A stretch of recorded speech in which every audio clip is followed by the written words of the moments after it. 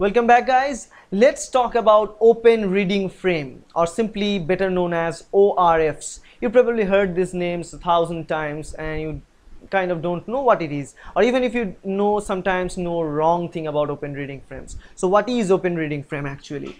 Open reading frame, or simply it's ORF. Let's talk about the name first. Open reading frame. So reading frame means obviously it's a structure or construct, smaller construct that we can actually read. The thing is, it's not about reading for us, it's the reading for the polymerase enzymes. It's actually the reading from ribosomes actually.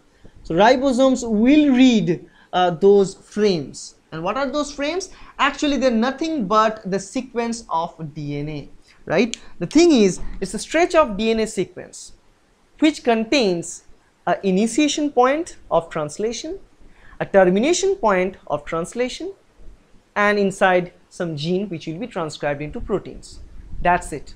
Stretch of nucleotide sequences present in the DNA, which has a protein synthesis initiation site and protein synthesis termination site, and in between there will be a couple of nucleotide codons which will code for different types of amino acids, which will be added with each other via peptide bond, and they will form a fully functional protein inside the cell. That stretch of nucleotide sequence is called as open reading frame. Now I know many people, they think something different, which is wrong. So let's talk about here. Let's say this is the stretch of the DNA that we're talking about. Let me actually write little lower because of the light problems.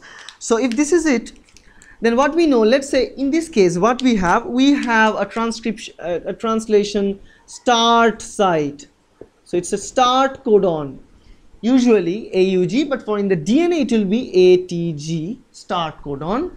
The stop codon, that is the translation or protein synthesis stop site. There are three different codons usually. There is that means TGA, AG. So this three thing, right?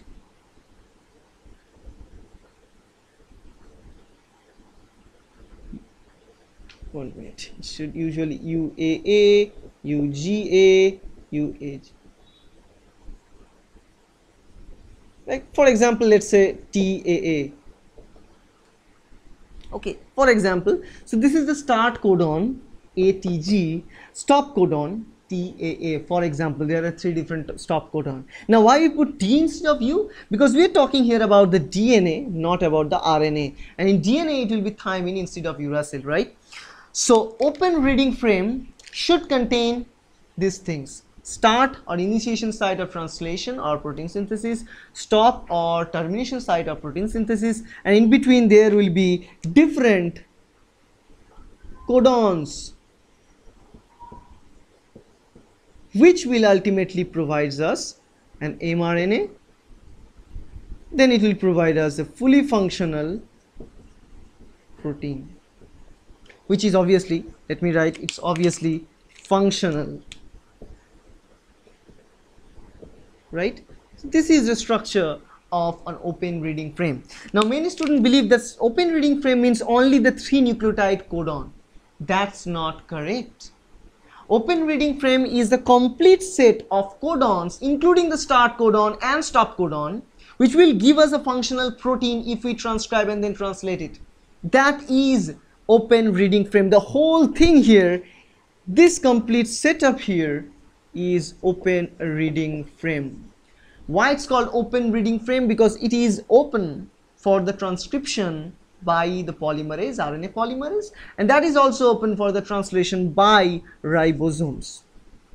That is the open reading frame. That you need to be very careful about all these things. Like for example, if you're talking about prokaryotes, in that case the open reading frame only means once the structure of the DNA that we've talked before, they will produce the mRNA and then it will be translated into proteins, no problem. But if you're talking about eukaryotes, in that case it becomes slightly difficult, because in eukaryotes, remember in eukaryotes we have introns and exons in mRNA. Exons are the functional units, introns are the non-functional units. Non-functional means they will not code for any protein. Exons code for protein. The thing is, in those eukaryotic system, we produce the mRNA. And that mRNA, if I draw it correctly, let's say the stretch of exons and introns are present. For example, these are the intron sequences in green, and rest of them are exon sequences. So that mRNA and that stretch of open reading, that stretch of sequence will not be called as the open reading frame, because in that case it is consisting of intron and exon both. But what we talk about open reading frame, we talk about the section of DNA which will ultimately produce a functional protein. But in this whole sequence of the DNA or mRNA is not producing a functional protein there. Now the thing is, once it is processed properly, like the editing, for example the splicing, 5' capping, 3' polyadenylation, it will produce a mature mRNA. Once it is producing all those mature mRNA, in that case we call it an open reading frame, because in that case that mRNA can give rise to the production of a functional protein, right? So for the eukaryotes the idea will be different, but the basic thing is the same, is that whatever stretch of DNA we choose, it should be transcribed, and that mRNA will be translated into a functional protein. That's very important.